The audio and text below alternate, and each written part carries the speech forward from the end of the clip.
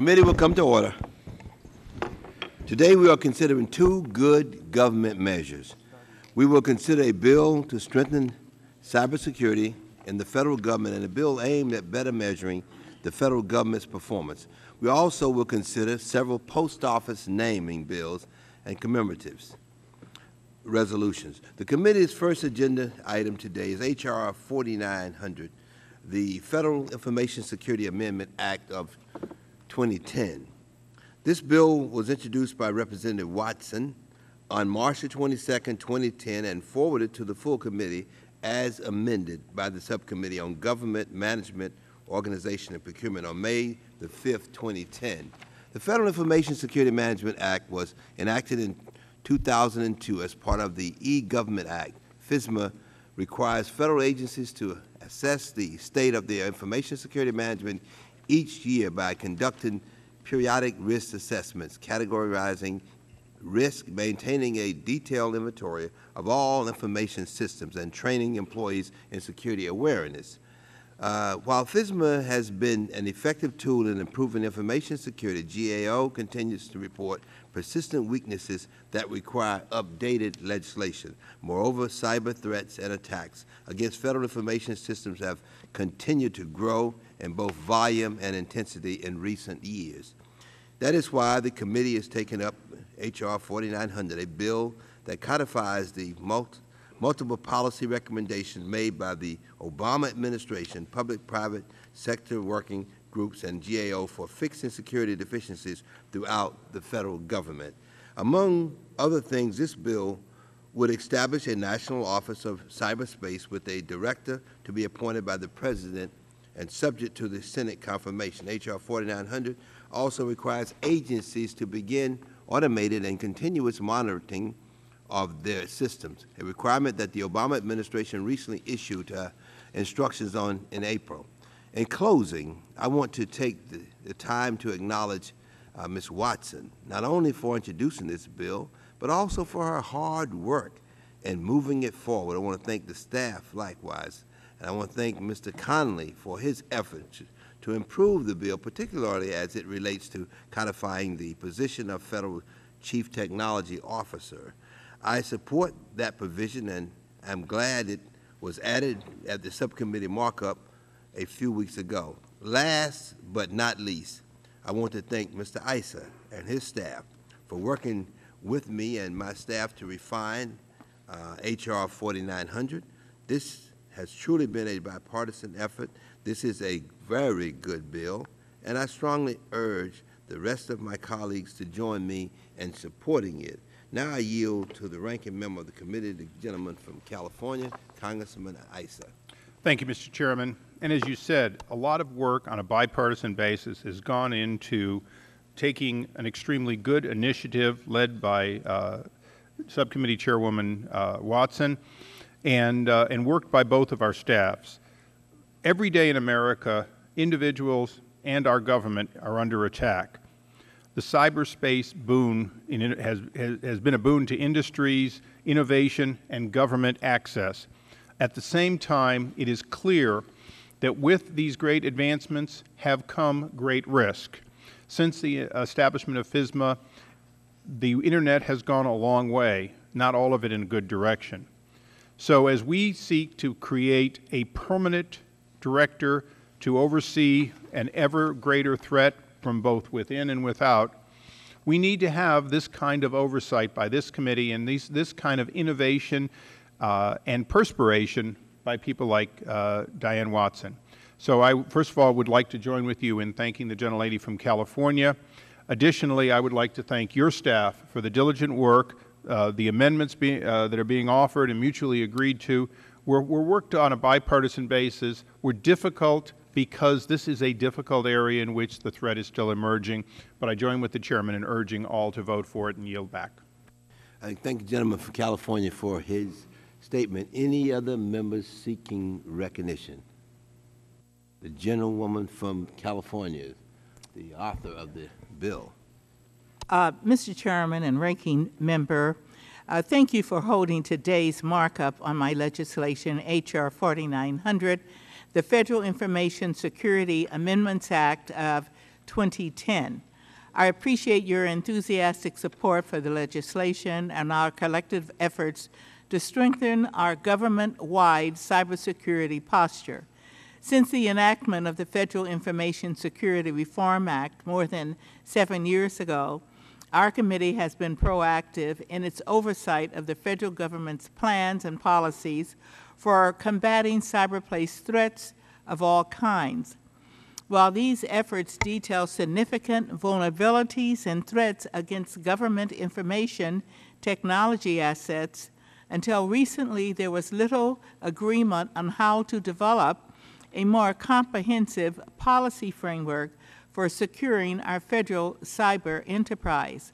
Fortunately, today's markup of H.R. 4900 is another critical step forward in our efforts to establish a more comprehensive and effective cybersecurity governance policy for the federal government.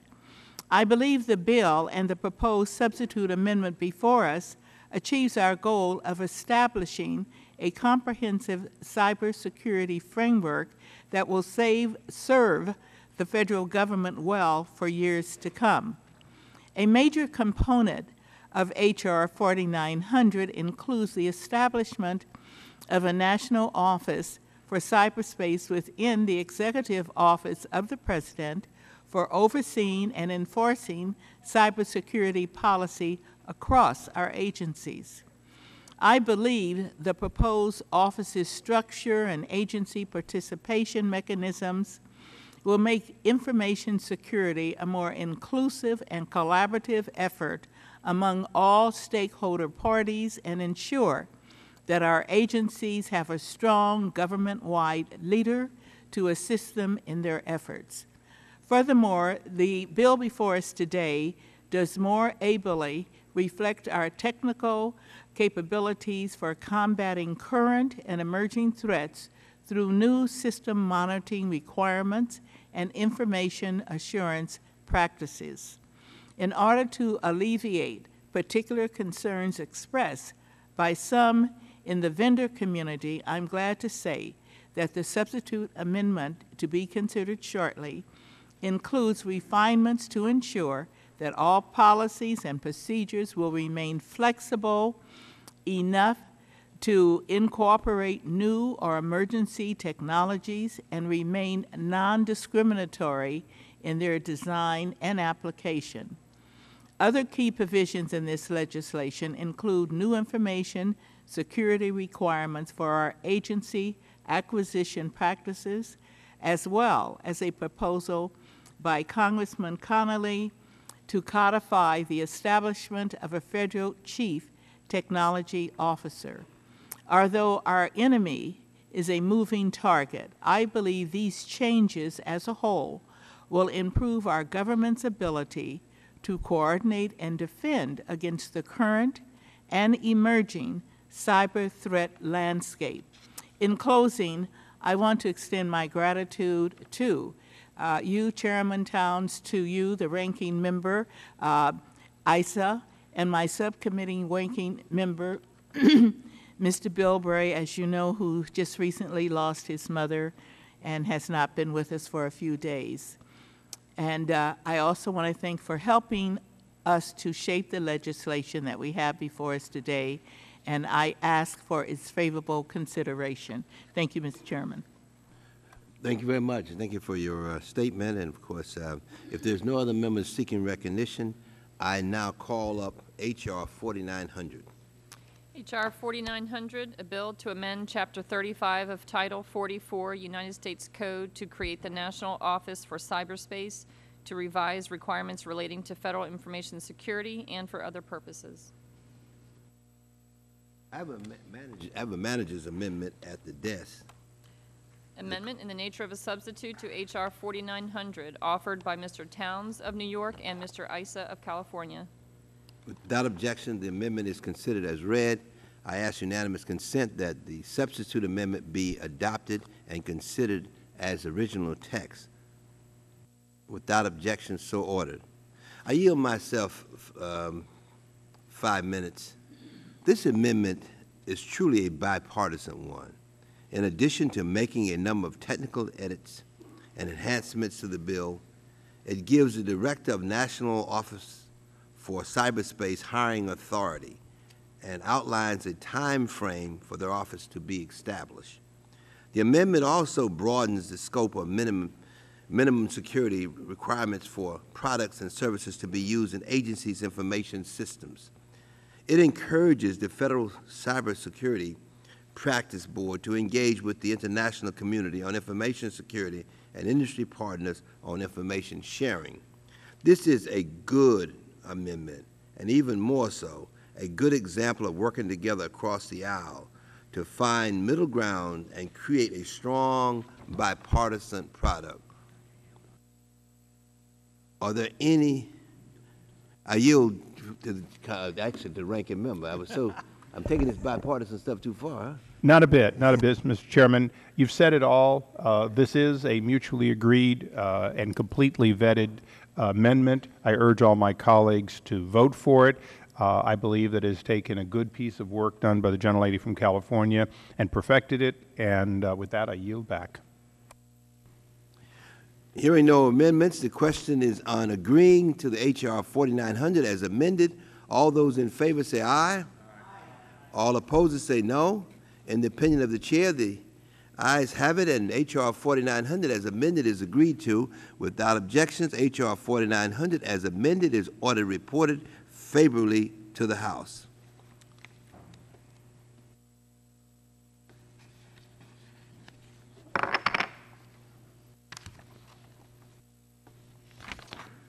H.R. 2142. The bill now, H.R. 2142, the Government's Efficiency, Effectiveness, and Performance Improvement Act of 2009. We call up the bill.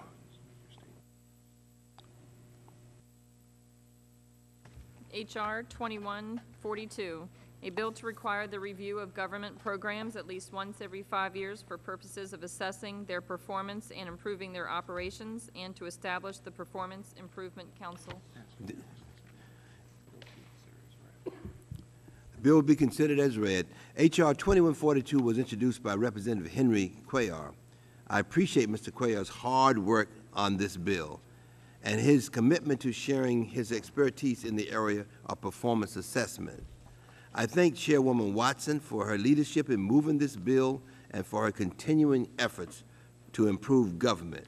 This legislation builds on the Government's Performance and Accountability Act that was passed by Congress in the 1993.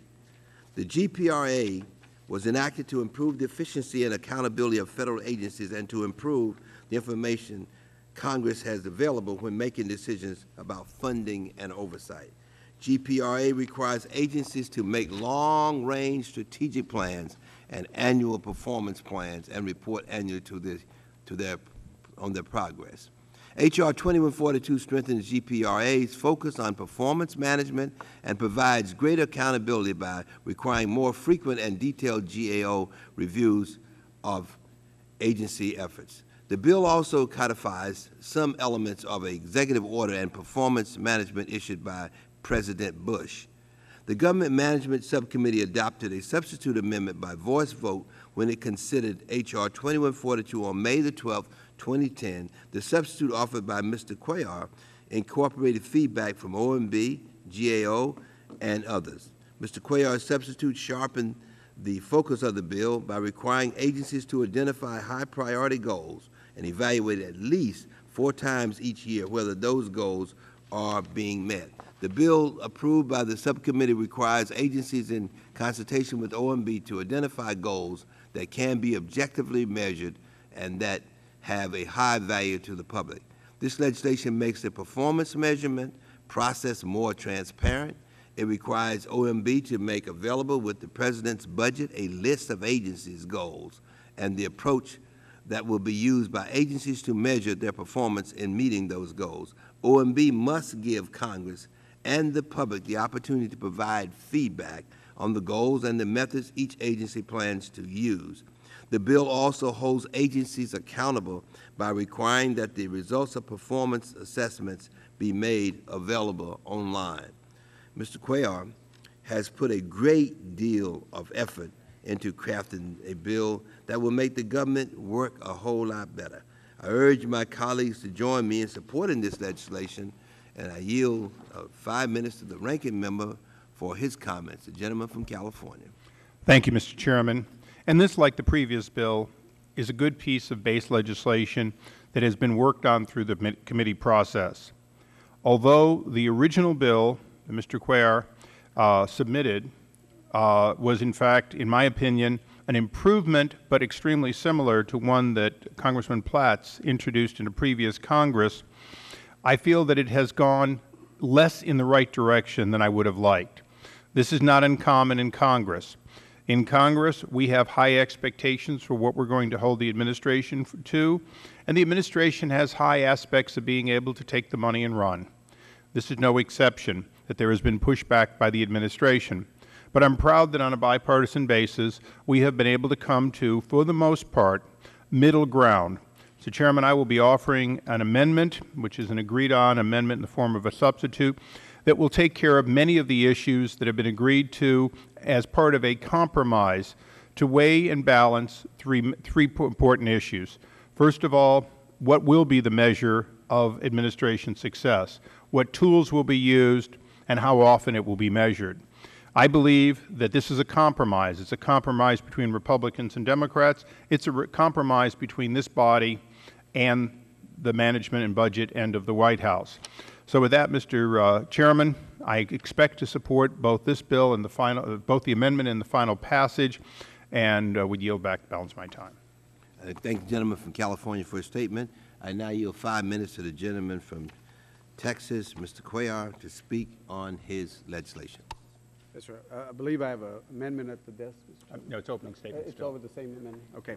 Mr. Chairman Townsend, Ranking Member Ice, I want to say, first of all, thank you very much for this opportunity, and I want to thank the committee, starting off with our chairwoman from the subcommittee, Ms. Watts, that took this along with a lot of the members that worked so hard.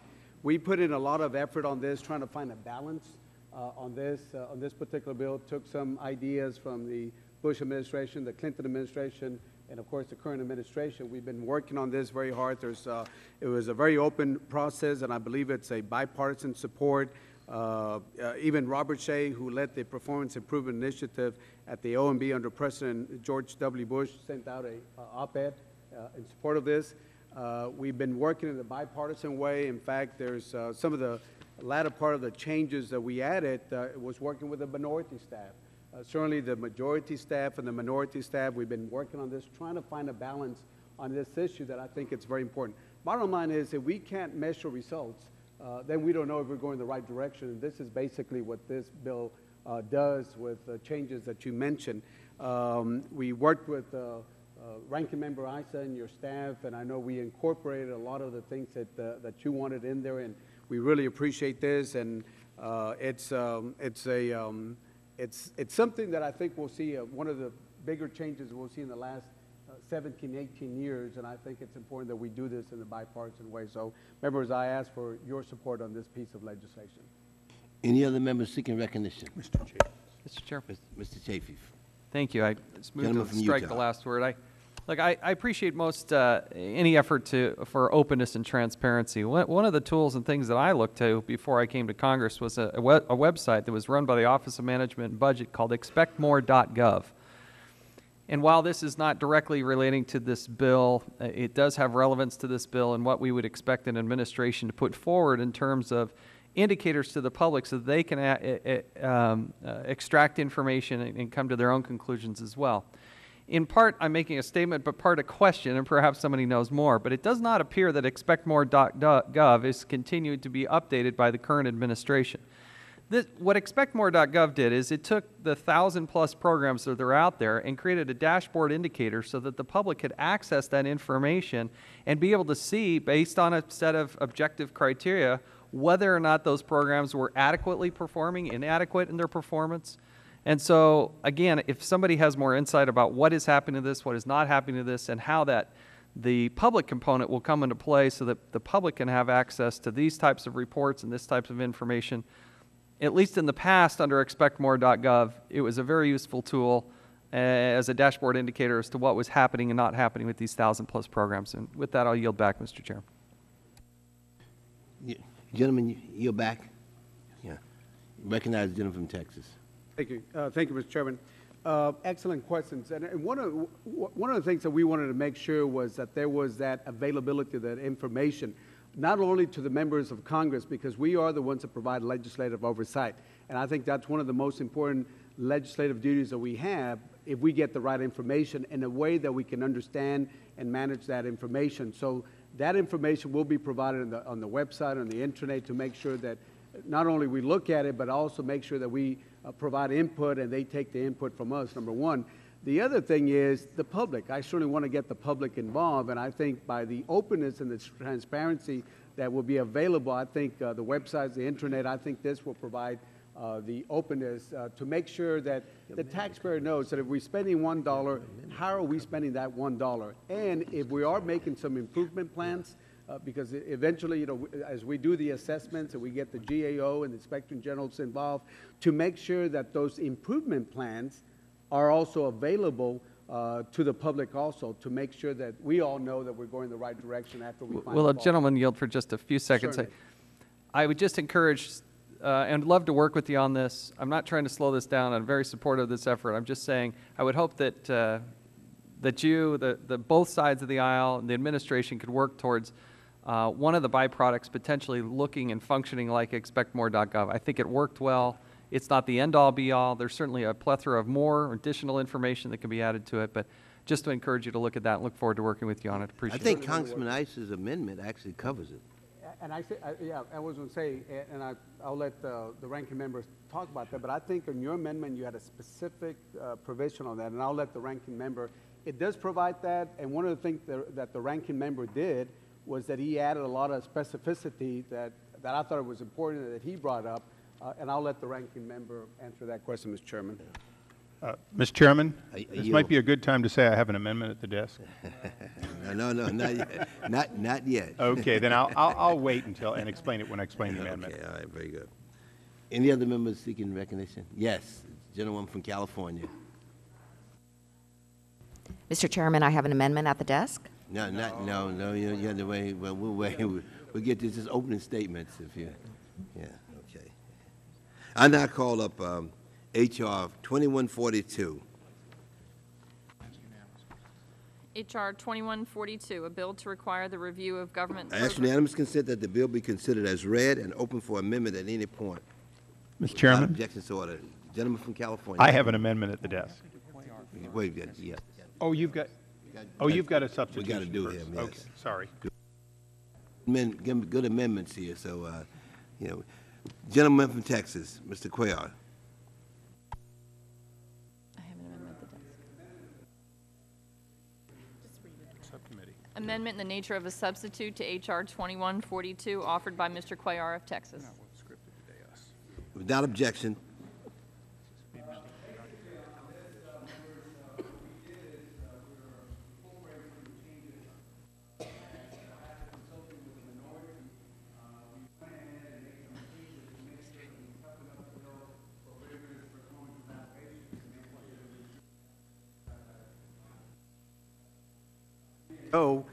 On that. So there's specific changes to make sure that, that the agencies consider the public comments when they're establishing their goals and their performance evaluations, to make sure that there's a high direct value to the public.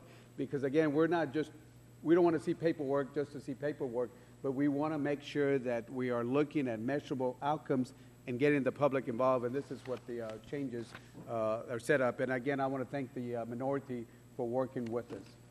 I recognize the gentleman from California. You know, under the circumstances, I would recommend that we adopt this amendment as base text and move the previous question so we can adopt it as base text and move on to further amendments. Yeah.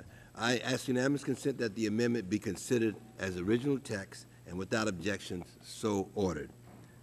Do you want to speak on the Cuellar substitute? Yeah, let's move right on. I support Mr. Cuellar's amendment. I appreciate the efforts he has made to address the concerns of some members of the committee, OMB, GAO, and of course others. This amendment makes several improvements to the bill. One change I would like to highlight is that the amendment requires agencies to consider any public comments received on the agency's goal. The amendment also requires OMB to provide a summary of public comments and to disclose any adjustments made by agencies to their goals based on those comments or at the direction of OMB. I hope every member of the committee will support this amendment. Do any other members wish to be heard on this amendment?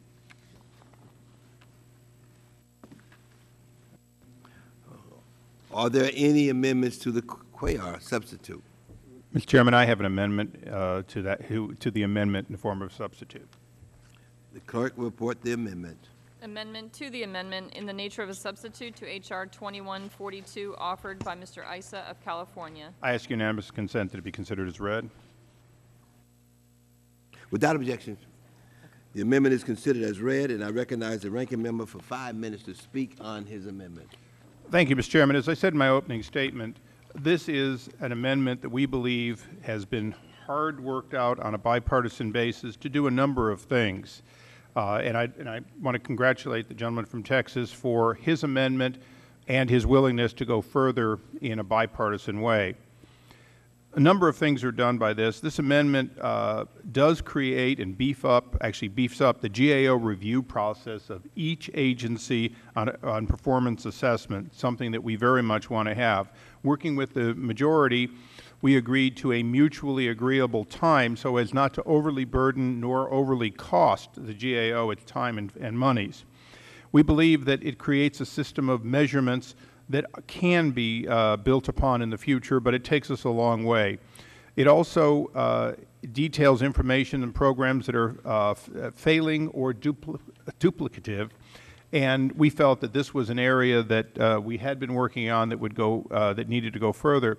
Finally, the amendment increases the transparency of the performance information produced by the agency. This amendment requires that performance information be linked to the spending data on the usaspending.gov and requires the administration to study the feasibility of a single web portal for all spending and performance information. Mr. Chairman, this goal is one that you and I have shared for a long time. Additionally, it is a goal that watchdog groups and good government oversight groups have been championing for a very long time. In a day and age in which you and I are working so hard to have interoperable databases, single standards for particular types of data, this will be an attainable goal and one that this and all legislation should continue to move us toward. I believe that particularly the development of a single website for performance information and, quite frankly, transparency of spending is critical. It's one that this bill helps to move along at as fast a pace as we can. I would urge support for this amendment and yield back the balance of my time. I'm prepared to support this amendment. I appreciate the ranking member's willingness to work with me and Mr. Cuellar to address some of our more significant concerns. The ranking member's amendment requires agencies to assess their annual performance goals on a semi-annual basis. GPRA currently requires agencies to assess these goals annually.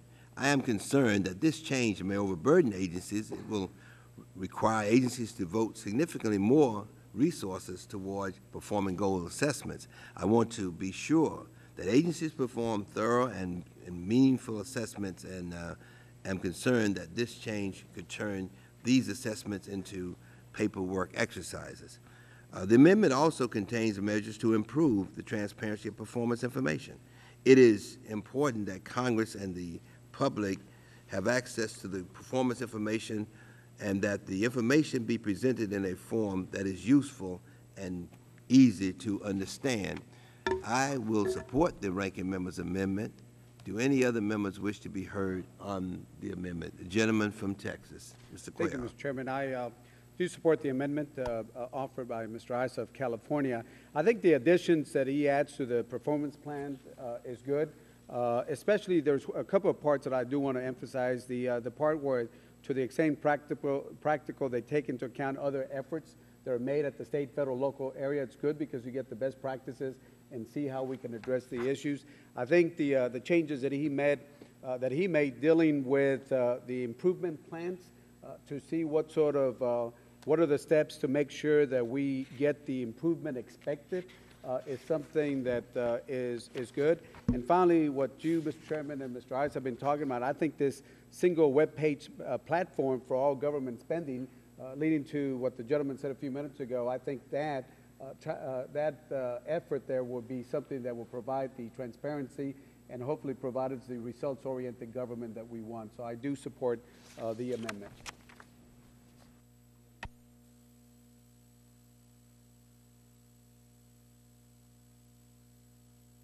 Gentlelady from California, Ms. Chu, is recognized for 5 minutes. Mr. Chairman, I have an amendment at the desk. No, I'm sorry. If you want to debate the ISA amendment at this time. Oh, I'm sorry. Yours would be next. Yeah, okay. Yes, vote on that. If there's no other members who wish to speak on the ISA amendment, the question is on adopting the ISA amendment. All those in favor say aye. Aye. Opposers say no. In the recognition of the chair, the ayes have it, and the amendment is agreed to. I now recognize the gentlewoman from California who has a burning amendment. Yes, Mr. Chairman, I have an amendment at the desk. Amendment to the amendment in the nature of a substitute to H.R. 2142, offered by Ms. Chu of California. Ms. Consent that be considered as read. Thank you, Mr. Chairman. I want to first thank my colleague, Representative Cuellar, for allowing me to introduce an amendment to his substitute amendment on H.R. 2142. It's important for government to be clear to taxpayers about what it's trying to accomplish and adopt clear goals focused on what's most important to the American people. It's also crucial that federal agencies and programs take into account the needs of disadvantaged and minority communities. My amendment would require federal agencies and programs to do just that. It further amends H.R. 2141 so that more information is provided to the public on how disadvantaged and minority communities are impacted by new and current federal government programs. As we've seen far too often, the specific needs of these communities can be overlooked and go unaddressed. Take the case of the current census and what happened when it reached out to the Vietnamese community. Vietnamese language materials were sent out, and the Bureau made some serious mistakes in the translation. A word that they used in Vietnamese for census meant government investigation, which carries a negative connotation because it's associated with the communist regime. While the Bureau scrambled to fix this, it's unclear what the census is doing to ensure that Americans are not alienated from filling out the form, and as a result are then undercounted. Perhaps if the needs of the community were properly assessed and studied beforehand, issues like this would not have happened. And then there's the issues of women veterans, still a minority serving in armed services, who are wounded and require prosthetic kneecaps. But they have gone to the VA only to find out that there are only men's kneecaps available to them. Perhaps if the needs of our servicewomen were recognized and properly assessed beforehand, this would not have happened. My amendment is necessary to ensure that this does not continue to happen as we work on ways to make sure that our government programs are more efficient, performing at the highest standards, and most importantly, are effectively serving the needs of the American people who look to the government for assistance. Thank you, and I yield back the balance of my time. Thank you, gentlewoman, for her amendment. I now yield to the ranking member for any comments he might have. Thank you, Mr. Chairman. I'll be brief. This is an excellent amendment. I cannot necessarily associate myself with each example that either side could come up with, but there's no question that government should, at all times, when it's doing an assessment, consider population served. And it is always almost natural to consider the majority, the largest population. You do that without thinking. It is, in fact, by definition, those who are minorities, least represented in those doing the study, those who, for whatever reason, may, in fact, not be at the table. So I congratulate the gentlelady. I certainly will support her amendment as good practice by government and yield back. Thank you, gentleman, for California. Any other members seeking recognition on it? I thank the gentleman from California gentlewoman from California for offering this amendment. This is a very good amendment that will provide useful information about the impact of agency initiatives on disadvantaged and minority communities. If no other member wish to speak on the amendment, the question is on adopting the Chu amendment. All those in favor say aye. Aye. All opposed is no. In the opinion of the chair, the ayes have it, and the amendment is agreed to. Are there any other amendments? Mr. Chairman, I have an amendment at the desk. Will the clerk report the amendment? Amendment to the amendment in the nature of a substitute to H.R. 2142, offered by Mr. Chaffetz of Utah. Without objection, the amendment is considered as read. I recognize the gentleman from Utah for 5 minutes to explain his amendment. Thank you, Mr. Chairman. It's a minor adjustment, but I hope that one would be palatable on both sides of the aisle with all of my colleagues. The senior executive service is on the front line when it comes to implementing the priorities of both Congress and the administration, and the current law requires regular performance appraisals of agency executives. And these performance appraisals, if positive, can lead to increases in grade and compensation. A negative performance appraisal can lead to reductions in both grade and compensation. The law requires these performance appraisals to consider, quote, organizational performance, end quote. My amendment simply requires that the performance appraisals of agency executives specifically consider the agency performance assessments required by this bill. If the performance assessments required by this bill are to be meaningful and result in the improvement of the overall agency performance, we must hold agency executives accountable for actually achieving these goals. The bill already requires the head of each agency to, quote, hold leaders and managers accountable for effective and efficient implementation, end quote. My amendment is intended to implement the spirit of this provision. With that, I'll yield back, Mr. Chairman. Anyone else seeking recognition? I am prepared to support this amendment. It clarifies existing law to say that the agency performance assessment required by this bill can be used in the performance appraisal of agency senior executives. If no other member wishes to speak on the amendment, the question is on adopting the Chafee amendment. All those in favor say aye. Opposed? In the opinion of the chair, the ayes have it, and the amendment is agreed to. Are there additional amendments? I think Mr. Schock.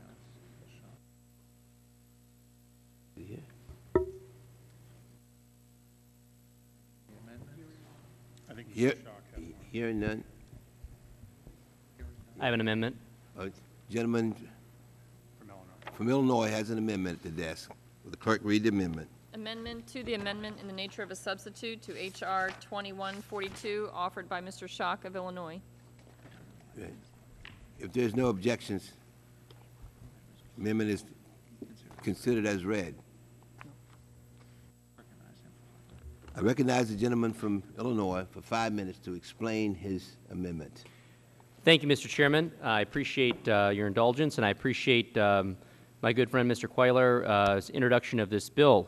While I support much of the underlying language, there is much information requested, there is much action required by different administration officials, different agencies, but where I feel there is inaction is in the terms of teeth in this legislation, in terms of true cuts and dollars and cents that we can add up in savings to Americans' taxpayers. Now, I know this is something shared by my friends on both sides of the aisle. When they go back to their districts, a common theme we're hearing. The American people are expecting a change in our behavior here in D.C. They're expecting us to spend less, like they are having to at the state government, at the local government, and in their own personal budgets. And they expect systemic reform and a change in way Washington spends and operates their budgets. I believe we've all heard that message loud and clear. My amendment is very simple. It starts with a bipartisan commission that takes the information that this underlying bill requires, establishes a bipartisan commission, members nominated by the House leadership and Senate, and requires that that bipartisan commission evaluate the information that the underlying bill requires, and to abolish those programs which are not fulfilling their goals, are duplicative or dysfunctional, and simply are serving as a drain on our taxpayer funds. I believe that our massive debt here at the federal government cannot be reduced simply with tax increases. but rather it will be done through tough choices made to downsize our federal budget from within. Downsizing that will lead to better fiscal sustainability in the long run and leave a positive fiscal legacy to the next generation. Mr. Chairman, I sincerely hope that this is an amendment that can be passed in a bipartisan fashion. As I mentioned, the commission that would be established, the Federal Program Sunset Commission, would be a bipartisan commission, and it takes much of the underlying language in its current form and simply requires action that is tangible, that is proof to the American people, the constituents that we represent, that we're serious about cutting. And while there can be much back and forth among Republicans and Democrats about what's fat in government and what's not fat in government, I would sincerely hope that if we're passing this legislation to point the finger at ineffective governments, if this agency is going to provide the Congress and the American people with a list of ineffective governments, ineffective agencies and programs, that this body, a representative of the people, would require that those ineffective agencies and ineffective programs be then eliminated. Of course, Article 1 of the Constitution gives the power of the purse to the Congress, so if in fact the Congress does not agree with the Commission, we always have the ability to appropriate, we always have the ability to override, but I would simply suggest that it is in the best interest of the taxpayers and all of us that we require the elimination of these programs if in fact they are found by the Commission to be duplicative or unnecessary. These ought to be the easy cuts, the easy reductions in federal spending that we can all agree on if in fact they're found to be duplicative or unnecessary by a bipartisan commission. And with that, I would ask for a unanimous vote by this committee in supporting such effort and yield back. I thank the gentleman for his work, but and evidently, he's been working on this for a while. I oppose this amendment, though. Under this amendment, a program would be automatically abolished with 1 year after the Commission reviews it, unless it is reauthorized by the Congress. Okay, this amendment would force agencies to plead for their lives, and I think it would be a distraction, causing them to be distracted from their missions.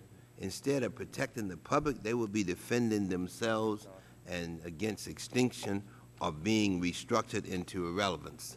I think that we have to be careful with that. This amendment threatens all federal programs, all of them. No program would be protected, no matter how popular or how important the program is. This commission could eliminate critical programs such as it could eliminate Social Security. It can eliminate Medicare. It can eliminate all these programs. I think that we cannot afford this kind of risk. This amendment is not about government efficiency. This is a backdoor effort to undermine our laws. I urge all members of this committee to oppose this amendment, and of course, because I think that it does not get us to where we need to go. I understand his concern, I understand his frustration, but this is not the wagon that we should be on. I now yield to the ranking member for any comments that he might have. Thank you, Mr. Chairman, and I believe this is where we shall part. There is no question in my mind that the American people are fed up with wasteful government spending and runaway deficits. If President Obama is fortunate enough to win re-election and serve his full 8 years, at the present trajectory, he will run up more debt than all presidents from George Washington through George W. Bush combined. This is unsustainable. The fact that Greece is in bankruptcy and that if not for us borrowing money from Japan to loan to the IMF in order to bail out Greece, we too would be unable to meet obligations. Every month, America is borrowing 40% of what we spend on programs, many of them outdated and inefficient. Mr. Chairman, you and I will disagree on this, but the American people expect every program in America to beg for its life every year and to justify it. Every program, including Medicare, and Social Security must earn their keep every year. The American people count on these programs, but they also count on these programs not being wasteful and inefficient. They count on these programs either doing what they're supposed to do at an effective rate or expiring and being replaced by smaller, more agile programs or no program at all if they serve no purpose. Mr. Chairman, NASA begged for manned space to continue. NASA lost. They were unable to convince the administration to send someone out into space in the next several years, and as a result, in 2 more shuttle missions, there will be no more manned space for exploration for a decade. I regret that, but in fact, the President made a hard decision, and we will respect that. Mr. Schock of Illinois is making it very clear that he wants that same level of scrutiny to be on the branch of government that has that obligation. And with that, Mr. Chairman, I would yield the balance of my time to the gentleman from Illinois. Thank you, the distinguished ranking member. First, let me respond to some of what was just said by our distinguished chairman. With all due respect, to bring up programs like Medicare and Social Security and suggest that somehow they would be on a list of non-performing or duplicative federal programs, I think is a bit disingenuous. The fact of the matter is that if, in fact, those programs were on this list, I think you'd find broad bipartisan support by Congress to appropriate the money for them, which this amendment allows for it. Look, I'm not going to point fingers at the majority. My party has overspent in years past. The majority has overspent in years past. But I would ask for the common sense of my friends on the other side of the aisle to think about this. If we're not willing to put teeth in this legislation to require a program that by a bipartisan commission has been deemed non-performing or duplicative, if we're not requiring that federal spending to be eliminated, what federal spending are we willing to eliminate? And in the scary situation where a program that we all like is put on that list, Congress, through its appropriating process, as we do every year, can override it. But I would hope that my friends on both sides of the aisle, I mean, I'm a little discouraged as a new member of this body that there would be this finger pointing of, you know, just this administration or the last administration, or it's this one's fault or that one's fault. Fact of the matter is, if we're serious about cutting, which is something that my Republican, Democrat, and Independent constituents expect of us, then how come we can't come together in a bipartisan way and support a bipartisan commission? Let's face it, nothing's going to be on this list that both Republicans and Democrats don't agree to because it's a bipartisan commission. And if a bipartisan commission can come together and say this program is non-performing or duplicative, that's the criteria. If the bipartisan commission says it's non-performing and duplicative, why would we not then require its elimination? But for that, I would argue to my constituents point back home who point to Washington, D.C. and say it's all rhetoric. It doesn't matter who controls Congress, you're all the same. If we're going to pass the underlying language without the necessary teeth to require the elimination of these non-performing and duplicative federal programs, then I would raise the question of what we are actually doing here today. I would ask you to consider how genuine you are in truly eliminating duplicative and non-performing federal programs. Because but for the teeth, but for the required action of those programs to be eliminated, we're not going to see any true reduction in federal spending. So I hope this is something that we focus on the future, not the past, and we focus on the fact that this is going to be a bipartisan sunset commission, some that I know many on this panel have supported in their state positions. I know in our state, something that I have supported in years past, that if we can agree, Republicans and Democrats, on a commission of unnecessary spending, I hope then we could agree that it should be eliminated. I yield back. Let me just say to the gentleman before I yield to the gentleman, Mr. Driehaus. The President is very concerned, and the President has already established a commission on deficit reduction that is doing this work. But its recommendations must be approved by the Congress. And of course, I think that's very important. And this amendment would terminate programs without input from elected officials. That part really bothers me. Mr. Dreehouse, I yield 5 minutes. Thank you, Mr. Chairman. While I appreciate the efforts of the author of the amendment, I think he mentioned bipartisan about 10 or 20 times during his speech, but this isn't a bipartisan amendment. If we're going to be bipartisan, let's be bipartisan. And let's engage in bipartisan drafting of amendments that address these situations. To come before this committee and throw an amendment on the table and say this is a bipartisan effort to crack down on government waste without having consulted the majority, without having worked with Democratic members or the author of the bill to talk about bipartisanship, you know, I just think that if we're going to be serious about cracking down on wasteful spending in government, we should work across the aisle. We should work together.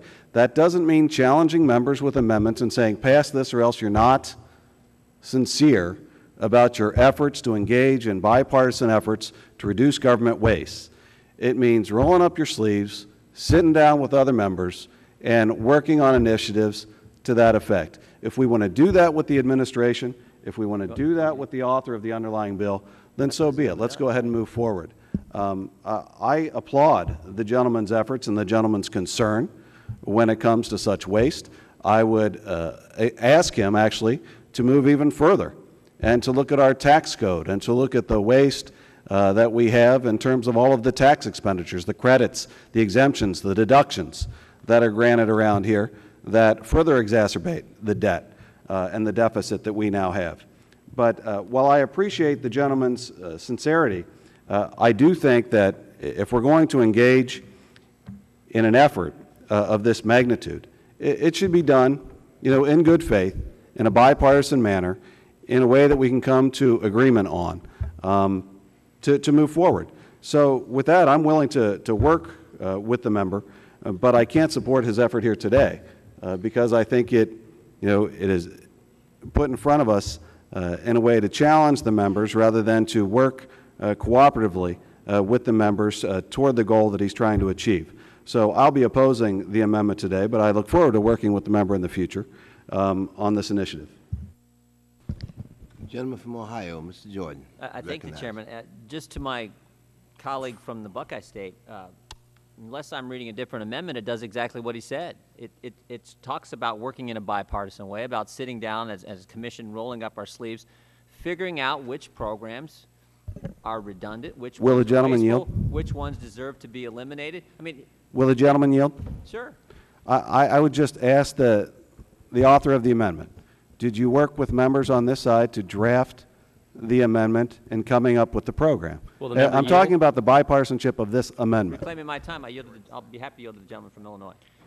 For the record, this amendment, first of all, I find this a bit ironic.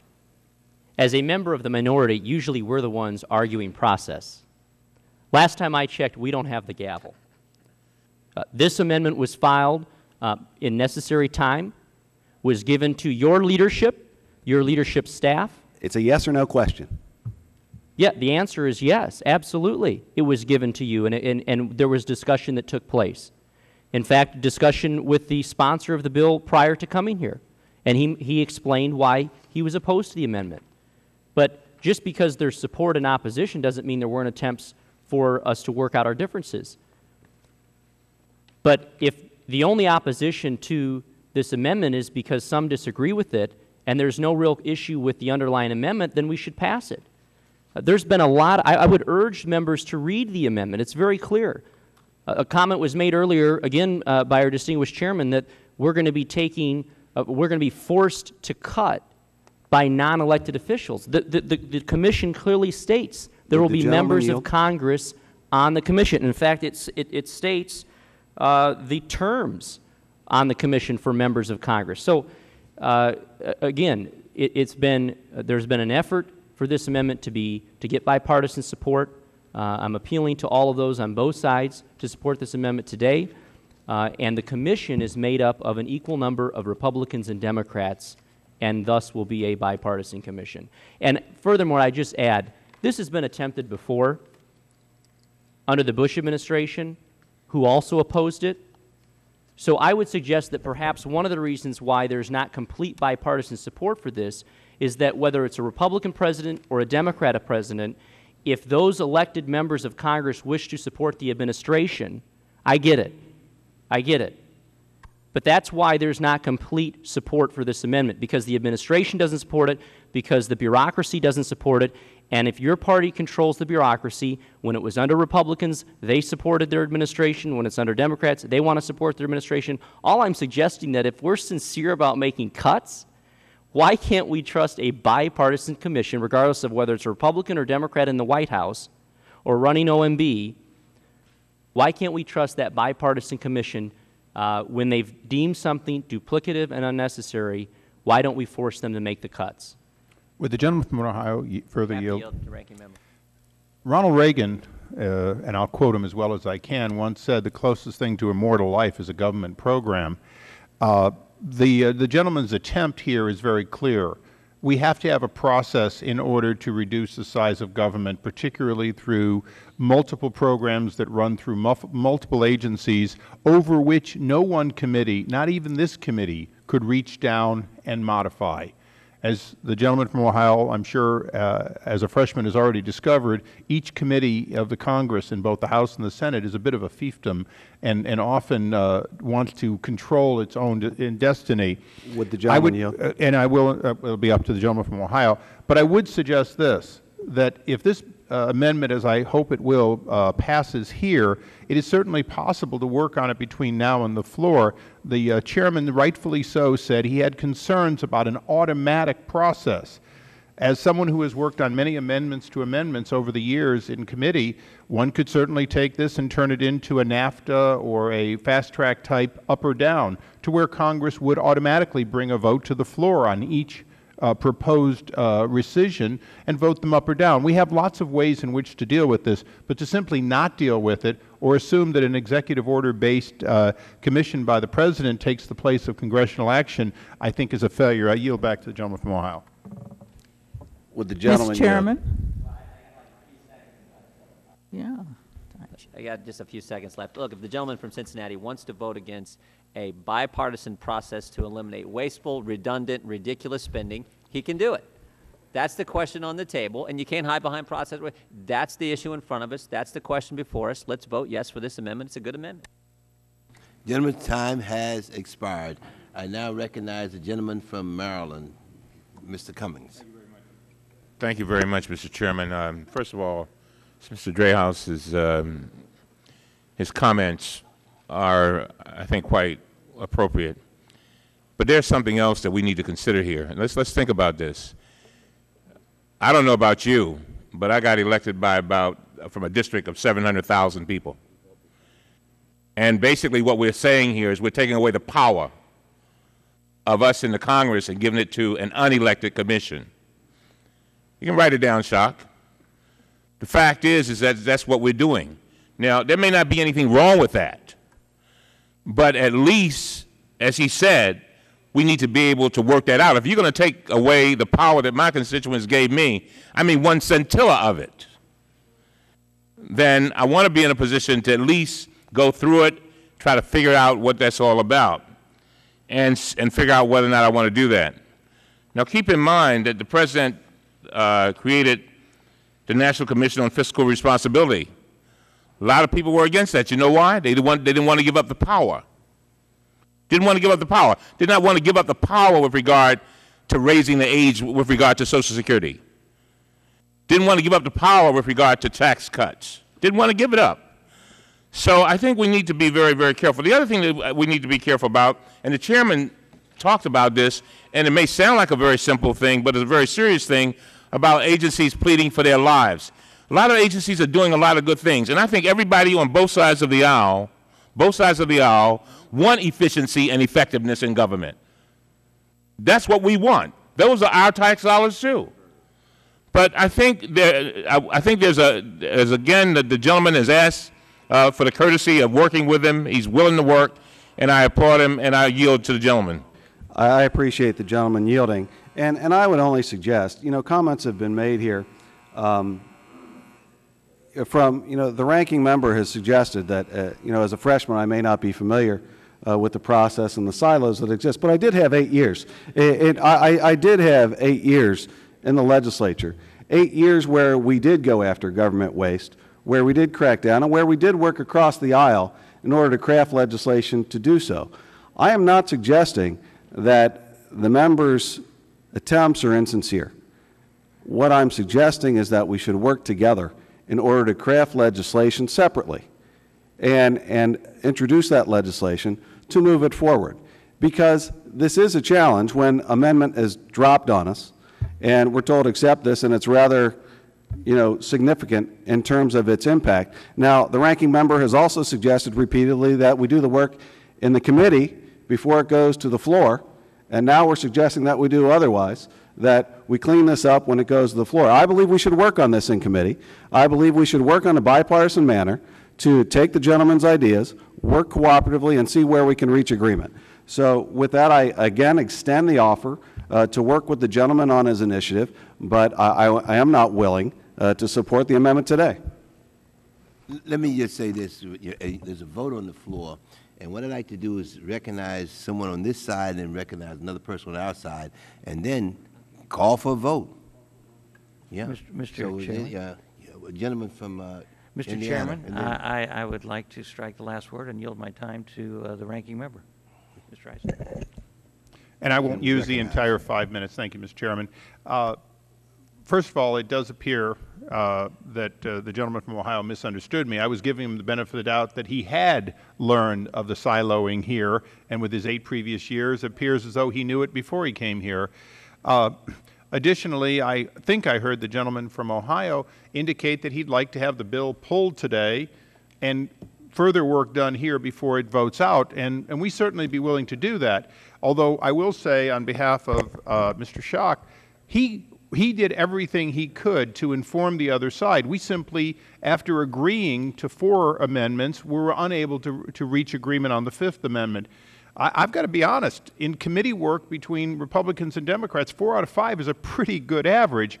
But I do believe that Mr. Schock's amendment is noteworthy. It's appropriate. If there are second-degree amendments that need to be added, I'm perfectly happy to have them added in this committee. If you're not prepared today, I'm perfectly happy to have us return. But I do believe that the chairman is going to tell me that he'd like us to fish or cut bait today. If we have to fish or cut bait, we believe this amendment is good in its current form, and I'd urge support and yield back to the gentleman from Indiana. Mr. Chairman. Thank you, gentleman, for yielding back. I now recognize the gentlewoman from California. The Schock Amendment would kill this bill, 2142. If you read it carefully, that commission would be able to automatically abolish within 1 year those particular programs. Now, this bill should be a standalone, this amendment should be a standalone bill. I would ask the author of the amendment to not defeat 2142 because everything in it's been worked out.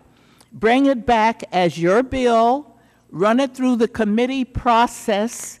Let us discuss how programs get defunded and automatically are abolished. This could impact many different segments of society, our veterans and so on. So we cannot do this in an amendment. It should not be part of this bill.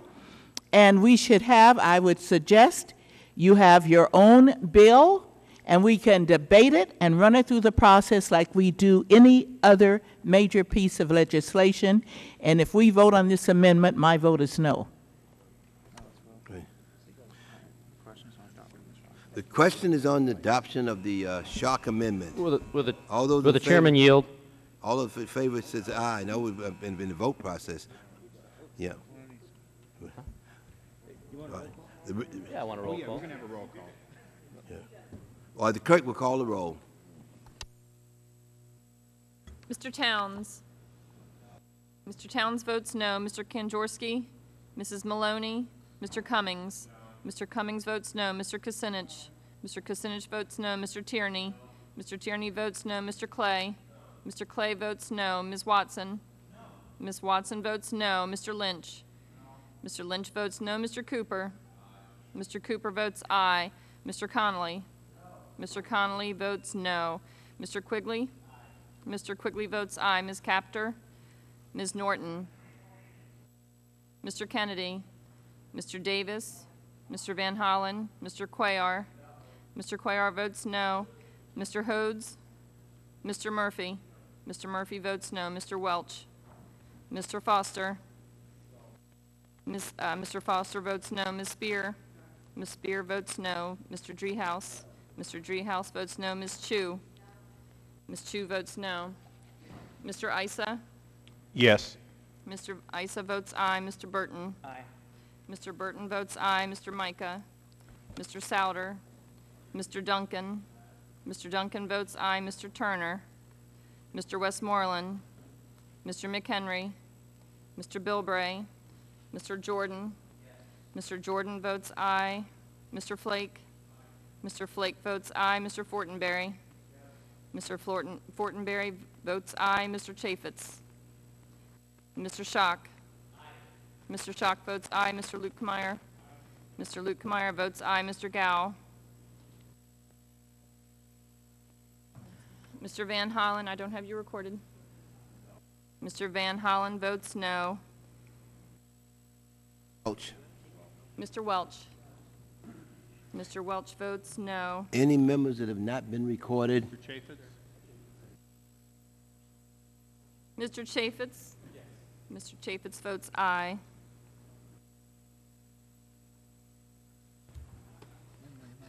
Any other members?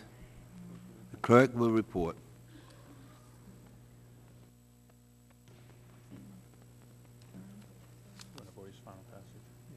Yeah.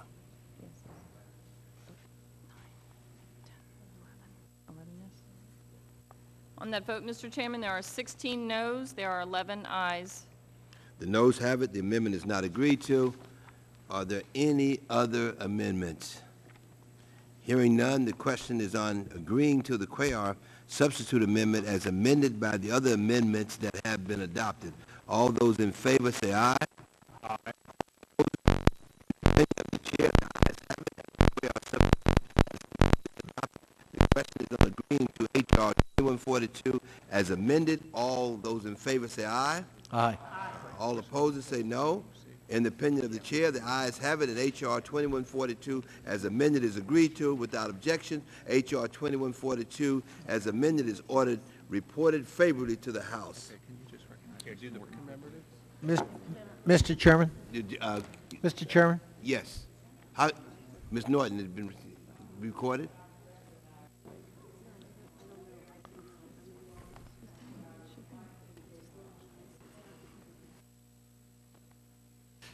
Final passage. Yeah. Ask unanimous consent that should be no vote. Yeah. I'd like to ask unanimous consent that the no vote be reflected in the records of Mrs. Norton. Mike, who cares? It should be the yes vote on final passage. Mr. Chairman? Mr. Chairman? Mr. Chairman? I just want unanimous consent to put a letter in the record endorsing our CTO bill that we previously Without objection, adopted. so ordered. I thank the Chair. You want to, you see the postals? That's it, right? Our final order of business is marking up several post office naming bills and commemorative resolutions. I ask unanimous consent that these resolutions and bills be considered in block and read and open to amendment at any time. The clerk will designate the bills. HRES 1121, congratulating Clinton County and the county seat of Wilmington, Ohio on the I have a occasion. manager's amendment at the desk to make technical corrections to H.R. Res. 1330, and I ask unanimous consent that it be adopted and considered as base text without objection, so ordered. Having satisfied the committee's criteria, each of these measures are worthy of support, and I therefore urge their adoption. Does the ranking member have any comments on these bills?